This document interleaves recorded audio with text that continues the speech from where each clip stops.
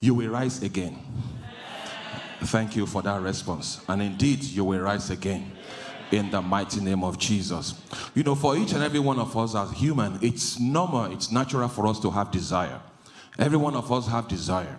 We all have desire. We have a desire, we have a goal that we set for ourselves. Some of us set goals for ourselves in the area of our family, that by a time frame that something will happen. Some of us have desire to get married. Some of us have desire to go back to school. Some of us have desire to make more money. Some of us have desire to start a business. And for those that already have business, they have desire for that business to grow to the next level. But one thing or the other, when we have desire, we match our desire with time. We have a time frame that we've set that, okay, come January, each and every one of us have a resolution. Some of us, our desire is to lose 20 pounds by December. But lo and behold, this is the penultimate month in the year 2018, and it seems as if those goals are not matched. You know, the Bible says in the book of Isaiah 55, verse 8, I believe, it says God's mindset is not our own mindset. God has a timetable, He has a plan and a good will for each and every one of us. But the truth of the matter is that many times our goal that we set for ourselves, they do not match with God's goal for us.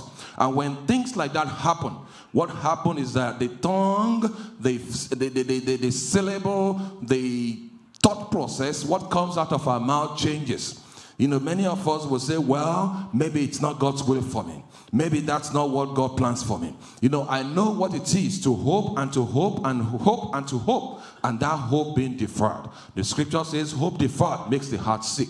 So there is a way by which in January you believe in God for something. In March you brought it to God's attention. In August you brought it up again. This is November, it has not happened. And there is a way by which it can make your heart sick.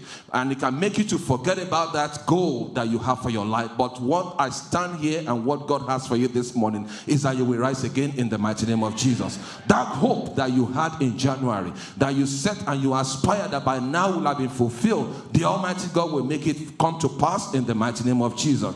But one thing I know is that even though God has a plan for you, even though you have your plan yourself, but once those aspirations have not been met, there is a way by which you can get to an impossibility mentality.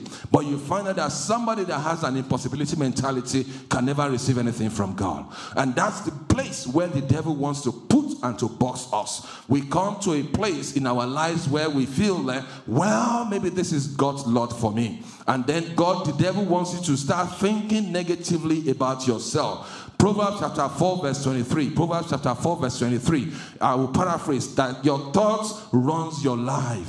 Your thoughts runs your life. Your thought process runs your life. What you think, it says, keep your heart with all diligence, for out of it is the issues of life. Another translation says, guard your heart. Guard. Do all you can to protect your heart. Do all you can, because your heart, put a filter of what the devil lets go into your heart, because out of your heart is the wellspring of life. Another scripture says, as a man thinketh in his heart, so is he. What is the thought process that you have? Yes, you are in the 11th month of the year 2018. What is your thought process? Is your thought process still the same way? Are you still excited? Are you still zealous about those dreams and those aspirations as you were in January? Romans chapter 12 verse 2. Romans 12 verse 2 also alluded to this. It says, and do not be conformed to this world, but be transformed by the renewing of your mind. Brothers and sisters, nothing will change until your mindset is changed.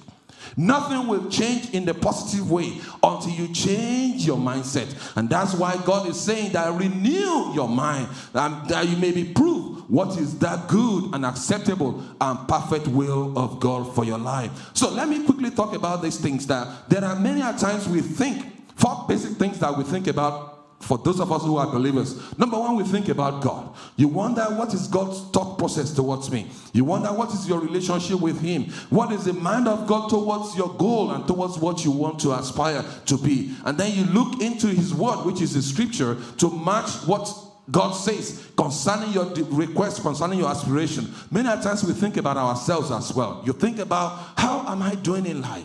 How well am I doing? Am I progressing or am I regressing? Am I making any positive move towards my feeling? And then you talk about what are your feelings? What are your feelings? What are your feelings? How are your emotions? And also we think about other people. For those of us who are parents, we think about our children. For those of us who are married, we think about our spouses. We think about our career. We think about our job. And also we think about other issues of life. It's important to have a healthy thought in all aspects of life.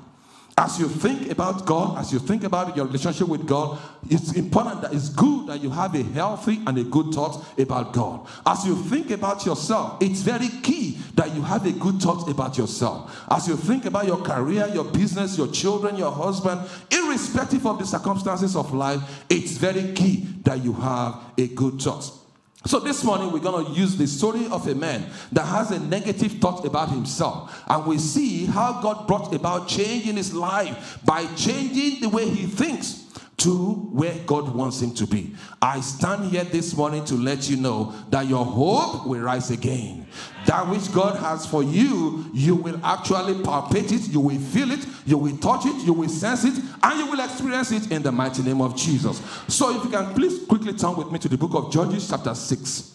Judges chapter 6. We want to read the story of a man called Gideon. We read verses 1 through 6, and then we jump to verse 11. Judges chapter 6, I believe many of us who've been in church for a while, we know about the story of this man. The Bible says, the Israelites did evil in the eyes of the Lord, and for 7 years he gave them into the hands of the Midianites. Because the power of Midian was so oppressive, the Israelites prepared shelters for themselves in mountains, clefts, caves, and strongholds. Whenever the Israelites planted their crops, the Midianites, Amalekites, and other eastern people invaded the country. They camped on the land and ruined the crops all the way to Gaza, and did not spare a living thing for Israel, neither sheep nor cattle nor donkeys. They came up with their livestock and their tents like swarms of locusts. It was impossible to count them of their camels. They invaded the land to ravage it. Midian so improvised the Israelites that they cried out to the Lord for help. Let's jump to verse 11. Verse 11 says, now this is the man that God was going to use to liberate the whole nation of Israel. The angel of the Lord came and sat down under the oak of Ophrah that belonged to Joash the Abiezrite, where his son Gideon was threshing wheat in a winepress to keep it from the Midianites. When the angel of the Lord appeared to Gideon, he said, the Lord is with you, mighty warrior. Pardon me, my Lord, Gideon replied, but if the Lord is with us, why has all this happened to us? And I know that's the situation, that's what is the syllable of somebody else. That if God is with me, how come situation still remains the same? If God is with me, how come I'm still in this predicament? But look at what the Lord says, verse 14. The Lord turned to him and said, go in the strength you have and save Israel out of Midian's hand. Am I not sending you? Pardon me, my Lord, Gideon replied, but how can I save Israel? My clan is the weakest in Manasseh. I'm the least in my family. The Lord answered, I will be with you. And I pray this morning the Lord will be with you. And you will strike down all the Midianites, leaving none alone. That will be your testimony in the mighty name of Jesus. From this story, I just want us to pick up 4 things, and then I'll go back to my seat. Number 1, impossibility thinking imprisons people. When you have the negative mindset, it imprisons you.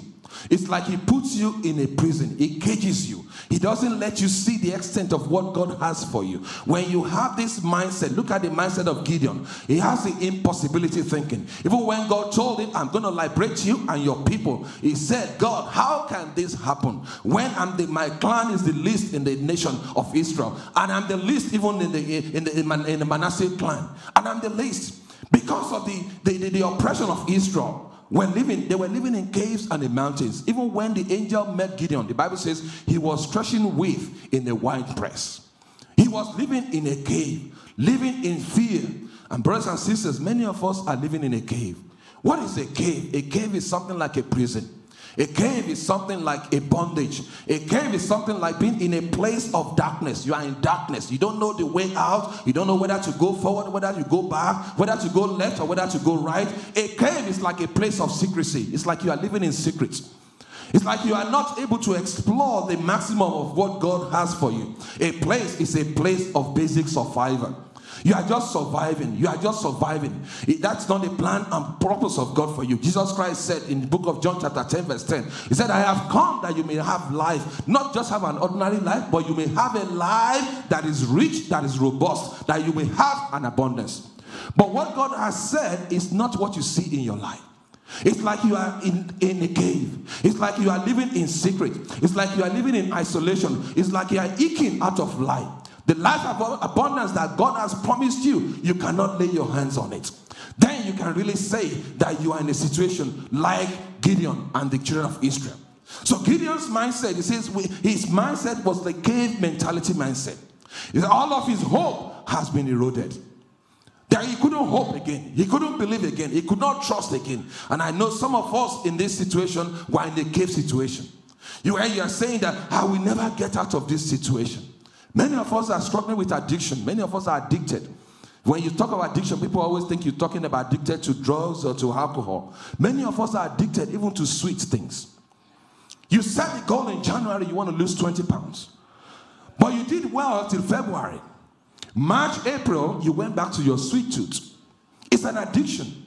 And you find that as long as you have it, no matter how much you pray, no matter how much vigil you have, if you do not change what goes in, your weight will never come down. So addiction can be as simple as that. So many of us are frustrated with that. You say, well, I will never get out of this. Many of us are saying we'll never be able to get married. Maybe it's my lot in life. You are the age where you need to be married. And it seems the man is not coming or the lady is not showing up. Men also have delay as well. So when you talk about delay in marriage, it does not apply only to women. I know men who are the marriageable age, but they are still single for reasons best known to them. But that's not where we're going today. So it can be a bondage as well. Many of us have immigration issues that we are trusting and believing in God for. And this is November. Things are still status quo. As it was in January, so it is in November. And you feel like you are caged in. But God is saying He's going to set you free. You can be imprisoned. So many things can imprison us. So I stand here to let you know, yes, Gideon and the nation of Israel were being oppressed. They felt they were caged in, but God still has them in mind. So God has sent me here this morning, irrespective of where you feel like you are caged in, God still cares about you. God still thinks about you. God still has a plan and a good and a wonderful plan for you. And I pray that plan of God shall be fulfilled in the mighty name of Jesus. Number two, because of time, not only does God have a plan for you, God cares about imprisoned people. If you fall into this category that you feel like you are imprisoned by any situation or a predicament, God cares about you. What does God feel when He sees imprisoned people? God has emotion, just like we have emotions. God has emotions, but the difference between God and us is that emotion does not move God. What do I mean by this? Yes, you are sick. God feels for your pain, for your agony. But God does not, He's not moved by the pain you are having. God is moved only when you go to the next level of having faith in Him, and then He steps into the situation. But many times you can be a parent, your child is physically sick. You have empathy, you have emotion, it can affect your mood, it can affect your day.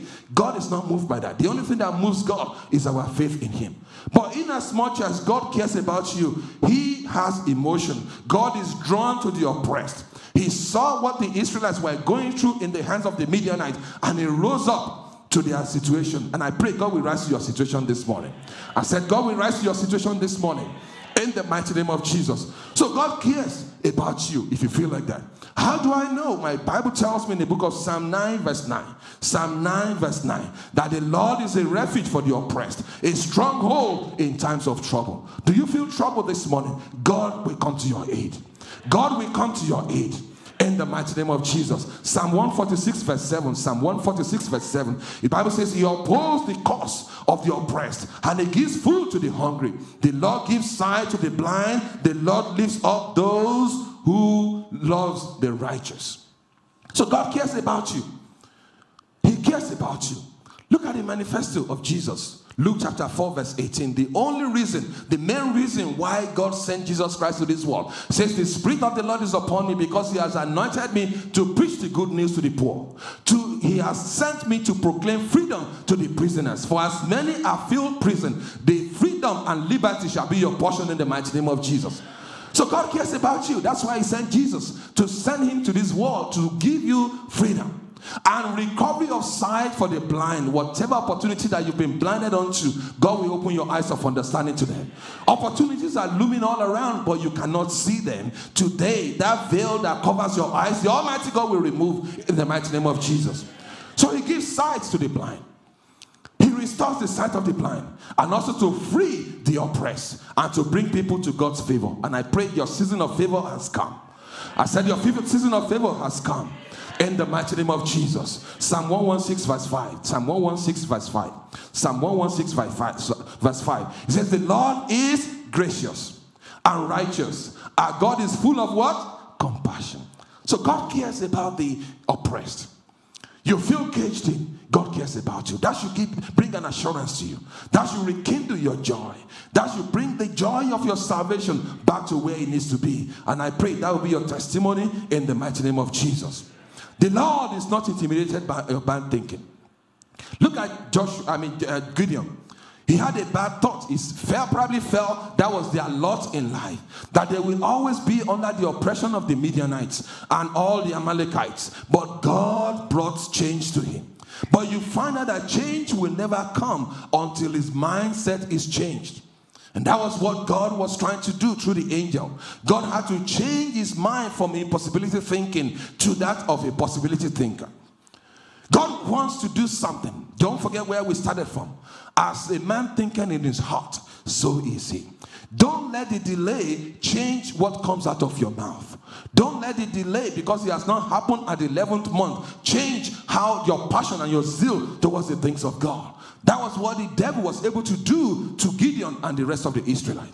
Even the angel called him, thou mighty man. He said, look around, where is the mighty man? Is he talking to somebody else? God still thinks about you. He still thinks about you. Number 3, because of time, God sees possibility when impossibility is what you see. God sees possibility when all you see around you is impossibility. When all you can see is your cave limitation. When all you can see is the barrier. Brothers and sisters, I stand here this morning to let you know God sees possibility. Look at what happens in verse 12. All Gideon saw was nothing. He says, when the angel of the Lord appeared to Gideon, he said, the Lord is with you, mighty warrior. Mighty warrior. The one that feels intimidated, God is calling him mighty. You that you feel you'll be childless, God is calling you a joyful mother. You that you feel that you will eke out of life, God is calling you an employer of labor. That is what God sees. God does not see you the way you are. He wants you to change your mindset. God sees possibility. God sees beyond your cave situation. God sees beyond your limitation. So don't accept any limitation that the life puts you in. You were not designed to live life in the cave. So it's time for you to come out of that cave of impossibility. It's time for you to come out of that cave impossibility. Ephesians chapter 3 verse 20. Ephesians 3:20. Bible talks about the fact that God is able to do exceedingly abundantly above all you ask or imagine, according to not your own understanding, according to not how you feel, but according to the power that worketh within us. God is able to exceed your expectation.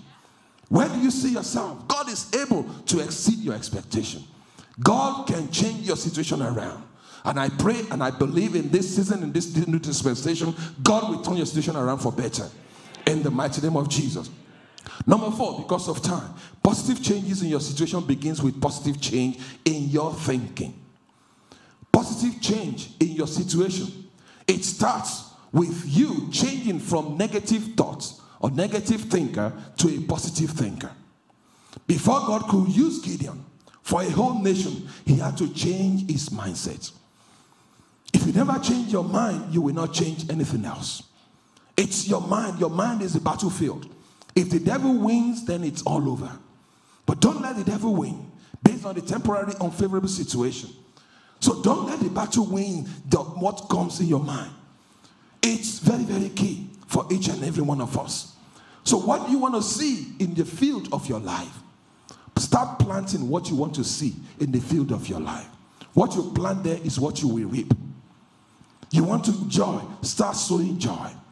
What do you plant in the field of your life? Don't let the devil deceive you to plant negativity in the field of your life. Reflect. Let's go back to our scripture, verses 12 to 16. When the angel of the Lord appeared to Gideon, he said, "The Lord is with you, mighty warrior." "Pardon me, my Lord," Gideon replied, "but if the Lord is with us, why has all this happened to us? Where are all his wonders that our ancestors told us about when they said, 'Did not the Lord bring us up out of Egypt?' But now the Lord has abandoned us and given us into the hand of the Midianites."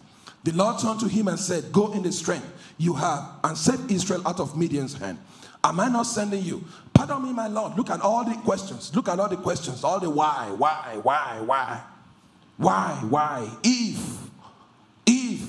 If indeed God exists, why am I still in this situation?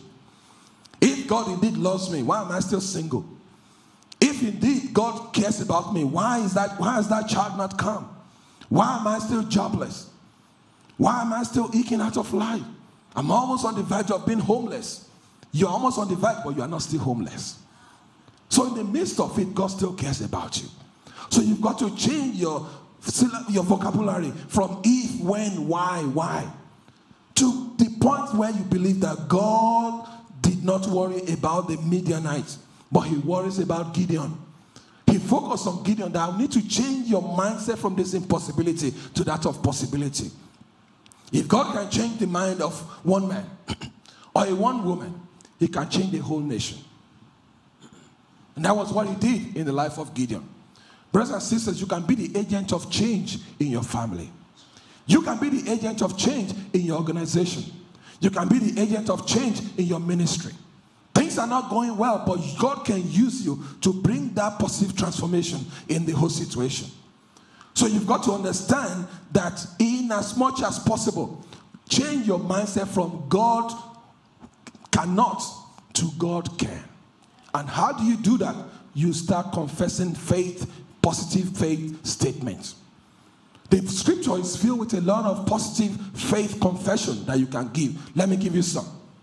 Number one, change your vocabulary from "I'm not alone, I'm connected to the Almighty God." One thing the devil will want you to believe is that he has forgotten about you. Is that he has left you alone.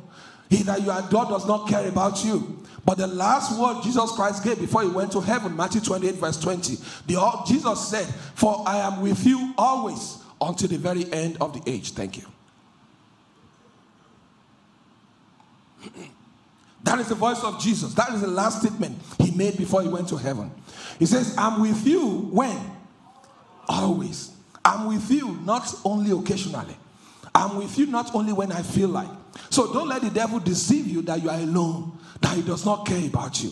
So every day you wake up, look at yourself in the mirror. You might be in your own apartment by yourself. You might be in a 4-bedroom house by yourself. Know fully well you are not alone. That man is coming. You may be in a 6-bedroom house, just you and your wife. Know fully well those 4 children are coming to fill the other rooms.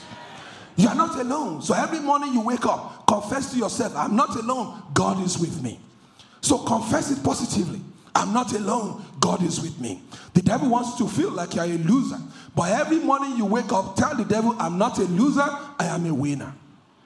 Every morning, look at yourself in the mirror, brace up. As you shave, as you brush your teeth, say to yourself, "I'm not a loser." Yes, it might not have come 11th month, but I'm still a winner. Romans 8:37 tells you that. Romans 8 verse 37. It says, "No, in all these things we are more than what? Conqueror. Through him who loved us." So you are not a loser, you are a winner. Speak it to yourself. If you walk in the Lord, you will always be a winner. We will always cause all things to work for you in pleasant places. And I pray that will be your testimony in the mighty name of Jesus. Number 3, faith confession. Always say to yourself, "I'm not a doubter, I'm a believer." Bible says a double-minded person cannot receive anything because they are unstable in their ways. So you speak it to yourself that "I'm not a doubter, I'm a believer." Yes, things are still not working well, but I still believe that my Redeemer liveth. I still believe that it's an on-time God. 2 Corinthians chapter 14 verse 13. 2 Corinthians 14:13. He says, "It is written, I believe, therefore I have spoken. With the same spirit of faith, we also believe and therefore do what? Speak." Because you believe, you speak. Number 4, because of time, speak to to yourself, I'm not living in problems of the past. I'm embracing the possibilities of the present and the future. Yes, things may not be rosy. Things may not be the way I designed them in the present, right now. But I'm looking forward to a great future. I'm looking forward to a better future. Speak it and confess it to yourself. Philippians chapter 3 verse 13. Philippians 3:13. It says, brothers, that's Paul speaking. I do not consider myself yet to have taken hold of it. But one thing I do, forgetting what is behind, straining towards what is ahead. Better days are ahead of you. Great and wonderful days are ahead of you. Irrespective of your present unfavorable situation, know fully well every morning you wake up, speak it to yourself. Better days are ahead. These are still the days of humble beginning. These are still the days when God is just starting. You know, when you are starting, when you're preparing to launch a rocket, God is still preparing. And what He will do, He will exceed your expectation. So don't let the devil lie to you. Don't forget where I started from. The battlefield is in your mind. If the devil wins it, you have an impossibility mentality, the battle is lost. But you wake up in the morning, you say, I'm not dwelling in the problems of today. I'm not dwelling in the challenges of today. Knowing fully well, I have a wonderful future. Speak to yourself. Number 5, I'm not asking why. I'm not asking when. All I'm saying is what. What is for the winners? Romans 8:31. Romans 8:31. It says what? What then shall we say in response to this? If God is for us, who on the face of this earth can be against you? If God is on your case, IRS cannot be on your case. Immigration, whatever they can put them together, they can change law no matter how many times they want to change it. They cannot stop you from where God plans for you. Your employer may say, well, there is no more job here for you, but that is not the end of your life. They can't stop you from where God has for you. So what? You are the only one that can limit yourself. You are the only one. If you let the devil win the battle in your mind, then you have lost it. So you wake up in the morning and not asking why. But God, why me? Why me? Am I the only one? Why me? Why are things not working? Stop asking why. Say what? Who on the face of this earth can be against you? If God is for you, there is nobody that can stand you. So number 6, I'm not magnifying my weaknesses. I'm magnifying God's strength. Gideon saw himself as a weaker one. He says, my clan, which means my tribe, is the least. And even when you consider my tribe, I'm even in the back. So don't look at what you don't have. Don't look at your accent. Don't look at your pedigree. Don't look at your background. Look at the strength that God has. Look at the strength. 2 Corinthians chapter 12 verse 9. 2 Corinthians 12:9. But he said to me, my what? Grace is sufficient for you. For my power is made perfect in weakness. So where you are weak, ask God's strength to come in place. So it's not the weakness that they will see. It's the strength of God that will be magnified in the area of your weakness. And number 7, because of time, I'm not living within cave vision. I'm living with conquering vision. I'm not living with this limitation vision. I'm living with an overcomer vision. I'm living with an overcomer vision. And to buttress this, a story was told in the book of John 11. We all know the story. It's the story of Lazarus, whom the Bible says Jesus loved so much. He was sick, and the sisters, Mary and Martha, sent an SOS message. Jesus, the one you love, is sick, come. And instead of Jesus Christ coming, he's delayed in coming. And before his arrival, the man that he loved had died. And he died, and he's been buried for 4 days, stinking and messed up. But when Jesus Christ got to the scene, he said something in verse 39 of John 11. The Bible says he looked into heaven and he prayed and he said, God, I thank you because you always answer me. And he told the people that were there, he said, take away the stone. Which means something alive is underneath, the stone is limiting it. Brothers and sisters, that hope may seem dead. That hope is still very much alive. All you need to do is roll away the stone. And what is that stone? That negative mentality. He says, roll away the stone. And they roll away the stone. He says, somebody is in that cave that needs to be out. And the Bible says he called him. He says, Lazarus, come forth. And in the name of Jesus, I'm calling your hope out in the mighty name of Jesus as well. He says, take up the cloth in verse 44. Because the man has been set free, but he was still bounded. He said, take away that rubbish that is on him. I'm saying to you again this morning, take off that cloth that turned you bound. You are loose in the mighty name of Jesus. The Bible says, he who the Son sets free is free indeed. Every limitation, every adversary that life has put you, today you will free yourself of them. You will roll away that stone, and God will rewrite your story. Your story shall be that of elevation. And look at Gideon, as we round up Judges chapter 8, verse 28. The one that called himself the weakest of all. See what happened. Judges chapter 8, verse 28. Thus the Midian was what? Subdued. Before who? The Israelites. And did not raise its head again. Whatever is tormenting you, the same way God helped Gideon and the Israelites to subdue them, God will subdue them in the mighty name of Jesus. Whatever is holding you bound, in the mighty name of Jesus, God will take you above them in the mighty name of Jesus. Whatever may be the limitation in your life, today comes to an end in the mighty name of Jesus. And I speak in the mighty name of Jesus, you are rising up. You will rise again. You will shine again. You will experience the goodness of God. The faithfulness of God shall be made manifest in your life in the mighty name of Jesus. What has limited you today marks the end of it. Every medication has an expiring date.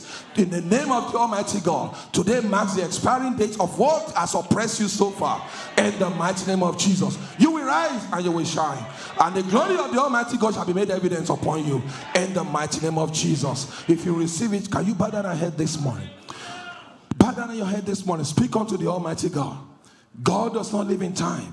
You will rise again. Appreciate him for that which he has done in your life. Thank him for where you are now, because in your weakness, the name of the Almighty God shall be made manifest. You are here this morning, you've never given your heart and life to Jesus. My time is up, but I do not want to live here without this. That is the beginning of the power of God. You have never accepted Jesus as your personal Lord and Savior. I want to give you this opportunity. Do you happen to be such an individual? Can you wave to me this morning? Can you wave to me this morning? God will give you the power over sin. Sin will never have dominion over you again. Sin will not rule over you again. We thank you this morning, because indeed your children are free. We thank you for this new mindset you have given unto them. And in their weaknesses, your name shall be made glorified.